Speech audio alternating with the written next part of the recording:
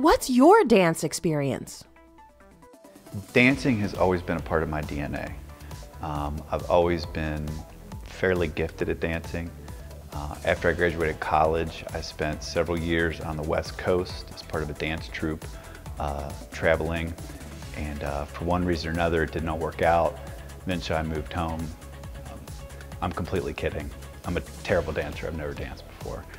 Well, my dance background has been probably like anyone who loves to dance. Go to a party, go to a wedding, go to a bar, and everyone is on the dance floor, and it really doesn't matter how you move as long as you're moving.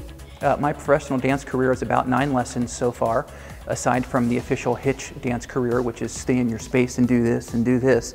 I'm a club dancer, so where there's music, I can move my body, but I don't have any formal training in dance.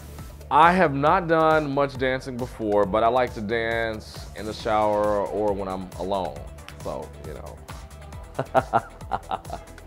So when I was in high school, I was in the Music Man, and I was taught to do the polka. And that's my experience with professional dance. A couple of dance classes in high school, ballet, modern, and jazz. So I wasn't very good, but I had a good time doing it, so. And so I would teach just basic East Coast swing and a little bit of line dancing, and I really enjoy dancing. Join us for the 3rd annual Dancing with Your Heart Charity Gala, November 11th at the Syndicate. Everybody wins.